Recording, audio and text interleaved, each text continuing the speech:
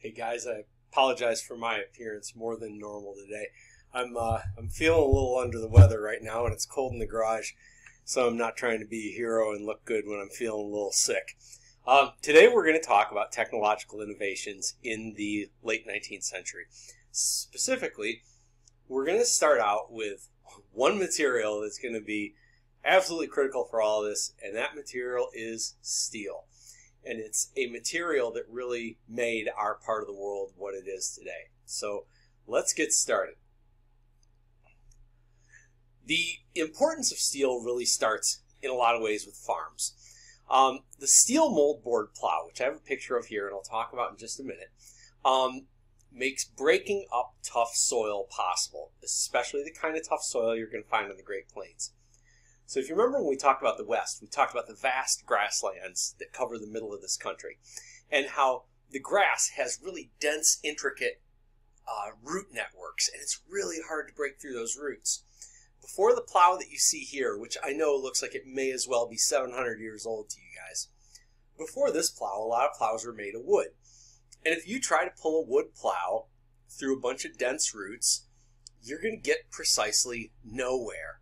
If you drag an iron plow through, an iron plow is going to work a little bit, but iron gets brittle in the cold, it's really heavy. Those didn't work really well either. It's when the plow starts being made of steel that it's different. We'll talk about the nature of steel in just a little bit. This steel moldboard plow, it did a couple of things. Number one, so it was pulled by a horse, right? You guys can kind of see that it's going to hook onto a couple of horses or a horse right here, all right? Then it's got handles where the farmer follows behind with it, all right? And then the steel part is called the moldboard. And I hope you'll notice that it curves, right? It kind of curves like the plow on the front of a snow plow. And you guys know what happens when a snow plow goes through snow. The snow kind of shoots off to the sides. It gets overturned. And the same thing is happening here with the steel moldboard plow. It is turning over the dirt, and it's turning up the big clods of dirt. It's turning up the roots. It's bringing the most fertile parts of the soil to the top, and the soil that's kind of overgrown gets sent down to the bottom, where that material then gets to decompose and make the soil fertile again. It's a really big deal. Plows before this basically just made you a line in the dirt. This turns the dirt over. Now, you're wondering, maybe you're wondering, why haven't we talked about who invented this? Because you're going to laugh. Because it's the green hat that everybody in the country wears. It's John Deere.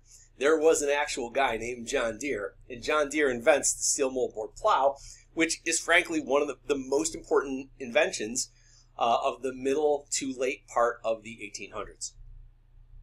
Another invention comes along called the McCormick Reaper. And I had the opportunity earlier this year to go out and make a little video about the McCormick Reaper. So here's the McCormick Reaper. As you're looking at this machine right here, you're thinking, that's not a really impressive machine. Well, a really impressive machine is something like a spaceship or an airplane. This, however, is a machine that starts to change the world. What you're looking at here is a grain reaper. You guys see how there's a wheel, and it's got those big bars on it that go around and bat things. And then if you can see down at the bottom, there's like teeth that would cut things off. This is what you use for harvesting grain. And the grain harvester is going to be one of the most important inventions of the late 1800s. It's going to revolutionize farming out in the Great Plains. It's going to create jobs building these reaper machines, starting out in Chicago, expanding across the Midwest. It's going to fuel both the industrialization of agriculture and the industrialization of the factory economy in the United States. Agriculture, in some ways, is going to create the conditions that lead to large-scale industrialization because of the need for agricultural machines like a reaper. Okay, hopefully that was at least somewhat interesting to you, with the big beater bars that go around, lots of parts made of steel. Hope you're noticing a little theme here. Another big thing was steam threshers. So steam thresher, I wish I thought to show you a picture of one here. A steam thresher is basically a giant steam engine on wheels. So if you can imagine a big metal tube with a smokestack coming out of it, it was a big steam engine on wheels that could power other things. It had a belt that came off the side, and that belt was what they sometimes called a power takeoff. And the importance of the steam engine wasn't that it could propel itself through a field, which it could sometimes. Your steam engine would have a power takeoff to back wheels that would allow it to drive out in the field. It wasn't that it was a self-propelled vehicle that made it important. It was the fact that it could make other machinery go. It was one engine that could power many different machines. Now, you think, okay, that's crazy. That's not what we do anymore. I'm going to tell you you're wrong. This is what tractors do. A lot of you who grow up in the city think that a tractor is just a big thing that they use to drag stuff around, or they put a plow on the front or whatever. Tractors, the magic of a tractor is not the fact that it moves. And I have another video from the same place as the last one to show you the magic of tractors with power takeoff. One of the other machines that really starts to change the way people farm is the tractor. Now, you guys, mostly living in the city, you look at a tractor and you think, what does it do? It pulls something. Well, it's true. It does pull something. And those big wheels help it get through a field and pull it through places that like a car or a wagon couldn't go. But the really cool thing on a tractor is right here. This down here, this thing coming off the back, is what's called a power takeoff. With that, you could attach it up to other machines like the reapers that we talked about, and the engine that drives the tractor, that makes the tractor go forward, power coming off of that also powers these other appliances that you put on the back. And the power takeoff is going to be a huge change in allowing farm machinery to be operated almost under any conditions. Okay, so hopefully you learned something. I grew up in the country, so this is the kind of stuff that I always kind of took for granted, and it wasn't until I started teaching that I realized, oh, not everybody knows this stuff. Okay, what did all these farm tools have in common? Every last one of them has major components made of steel. The mold board of the plow, the bars and blades on the reaper, virtually everything on the steam engine, the steam thresher. Almost every one of these things has major parts made of steel. So what's going to happen? Well, it's kind of hard to say what comes first, the chicken or the egg, but these farm implements that are absolutely necessary for farming these giant areas out on the Great Plains, they're going to require more steel. And one of the reasons they're going to get made is because steel is more common, but they're also going to drive the demand for steel. Steel is the driving factor of the late 19th century period. Steel is so critically important. And I will make the argument time and again, you cannot understand America unless you understand steel. So let's talk a little bit about what steel is. Steel is created from iron. So you need the element of iron ore, okay, which is dirty and it comes from under the ground and it's kind of like a tannish red stuff. And you take that iron and you melt it. Now, it's not just enough to melt the iron and then pour it into something. That's called iron casting. In this case, what you have to do is purify it. So iron naturally occurs in the earth. Okay, it's element Fe. Iron occurs in the earth, but it's not like it's completely pure. You have to get the impurities off of it because there's other things, a lot of carbon that's on it, and other different materials that can be in with iron ore. And to make steel, you have to purify it. So how do you get it purified? Well, typically what they did was superheat this stuff to the point where lots of the things that are not iron just burn off. Okay, it's so hot that they become vapor. They combust and burn off. Other stuff, you blow hot air through this big cavity that the iron is in, this cauldron that the iron is in, and you blow the air through to get other imperfections to bubble to the surface. It skims, it burns off, and you end up with pure iron.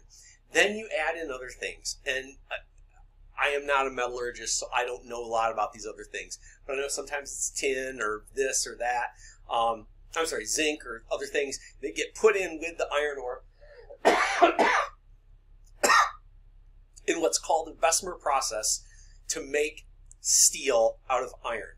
What does it make? it creates a lighter, harder, more resilient metal than iron. Something that won't crack in the cold. Something that is lighter than iron and can be pulled by one horse. Something that is more resilient and won't just break when it hits something or chip off when it breaks something. And your three elements you need to make steel: iron ore, coal to superheat it, and then water to cool it later. Those are the things you have to make steel. So, where in the world do you have those three elements? Right here, right where we are. Our part of the world, the Upper Great Lakes, Ohio, Southern Michigan, Western Pennsylvania. Your ideal locations were in the Lower Great Lakes because we have a lot of iron ore in the Upper Great Lakes. Up in the Upper Peninsula of Michigan, over into Minnesota, there's lots and lots of iron ore. So you put that on ships. You send it down the Great Lakes, through Lake Superior, down through Lake Huron, down to Lake Erie.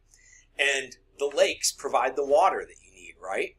But the other thing you need is the coal. And most of the coal is down towards Appalachia. So Appalachian Ohio had coal mining, Appalachian Kentucky, Appalachian Pennsylvania, all had lots of coal mining and still do have active coal mining to this day. So your ideal location for this is going to be someplace kind of in the middle. Someplace that has access to the coal, has access to the iron ore, and has a lot of fresh water. And that's going to be the Lower Great Lakes. Places like Cleveland. Cleveland is going to have a huge steel industry. Detroit is going to have a big steel industry. Youngstown is going to have a major steel industry. Pittsburgh, obviously, they're called the Steelers, you guys. That's not on accident. Pittsburgh is a center of steel production. So the steel industry is really going to be centered around us. And it's why the car industry is going to be here, and other industries that use lots of steel are all going to be in our part of the world. It starts here. I think you could really say Toledo starts here. And if I'm indulging myself for a moment, I'll say that America starts here with steel. Now, as prices come down, as they get better and better at making steel, the price comes down, and steel starts getting used in other applications. One of them is ships. If you guys remember during the Civil War, we talked about when they put iron on the hulls of ships. Well, what are some of the problems of iron? It rusts really easily, it's super duper heavy, and it's brittle. This doesn't sound like crap that I want on a ship for very long if steel is an option. Steel is lighter, steel doesn't rust as easily if it's properly maintained, and steel is not as brittle. So we start getting steel-built ships, like this one that you see here. Hull made entirely of steel, riveted and welded together. We start getting rails, rails made of real steel instead of iron, rails that can really stand up under any condition, can carry any load, and they're lighter and easier to get put into place. It's going to make railroad building so much easier. Skyscrapers. For the first time ever, you're going to be able to make buildings that are more than 8 stories tall, because a brick frame brick and wood could only support so much building. Now you're going to be able to make buildings with steel with just these spindly little, you guys have seen buildings under construction, spindly little girders and risers and beams that allow you to make a huge building. So skyscrapers are going to change the way we live, change the places we work. Barbed wire. Now, this is something you're like, so what? Who cares? Barbed wire, whatever, okay? So they were able to keep people in jail. Who cares about that? Here's the really big deal. Out in the West, which we talked about earlier in this unit, in the West, they had what was called open range. That's why you needed cowboys. You guys remember like the branding that they would put on the back of a cattle? So it's like Circle K, and they get a hot piece of metal that has a K with a circle around it, heat up, they go, tss, and they brand their cattle with it so they know whose cows are whose. The reason they had to do that is nobody could keep their cows where they wanted them, because out on the Great Plains, what are you going to make a fence out of? There's no trees out there. It's all grassland. How are you going to make a fence? So this guy, Joseph Glidden, comes up with the idea of making a fence out of wire that has little pokey things on it. Why? Because cows are stupid. Okay? Cattle are stupid. And if you've never heard this before, make a rural friend and talk to your rural friends about how stupid cattle are. Like cattle and turkey, 2 dumbest animals on the farm. And possibly my dog. cattle are really, really dumb. And so a cow walks up, 1,500-pound cow walks up to a 16-ounce fence that has something pokey on it, pokes her nose into it and goes, "Moo, that hurt," and she walks the other way. She doesn't have the brain power to think, hey, little temporary pain here, I could be through this fence and they're never going to make steak out of me. No, barbed wire holds them in.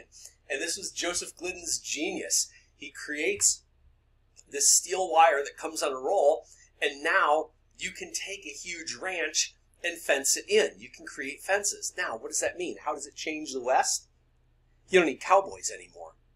You got all your cows, all your cattle on your property with a fence. You don't need cowboys anymore. So cowboys, their whole era, the whole cowboy era, less than 20 years. Okay, which is kind of crazy to think about. The whole cowboy culture existed for less than 20 years. That's, like Beyonce's career basically right now. And they're useless. We don't need them anymore. And I don't mean that about Queen Bee, by the way. She is completely useful and we still need her. But cowboys after 20 years, gone. Don't need them. The barbed wire changes the nature of the West. The West has been based on public land that belongs to everybody, that each of us can have rights to graze our animals on, and all of a sudden land becomes mine, mine, mine, mine, mine. This is mine. It's not yours. And now you're going to start having conflicts about whose land is whose and who has the rights to certain land. And barbed wire, as you see, it changes over time into different kinds of barbed wire. We don't care. We just care about the idea of barbed wire. What did all this do? It revolutionized things. It revolutionized the way cities look. Cities look different because of skyscrapers. There's no getting around that. City of Toledo looks different because of steel. New York, Chicago, LA look completely different because of steel. How we get from place to place. Trains, ships. How we get from place to place becomes easier and more reliable because of steel. How ranching works. No more open range. Changes because of steel. How crops are grown. Changes because of steel. It's easier to grow crops now. What does this do? Brings down the price of food. Food prices come way, way, way down for people. And they have kind of stayed down for our entire lives and your parents' entire lives and your grandparents' entire lives. Food prices are way lower than they were compared to income back in the 1870s because all of these inventions made it so much cheaper to get food from farm to your table. The other big thing, and what we really care about where we live, it creates massive numbers of jobs in the cities, especially in the Great Lakes states, states that made steel.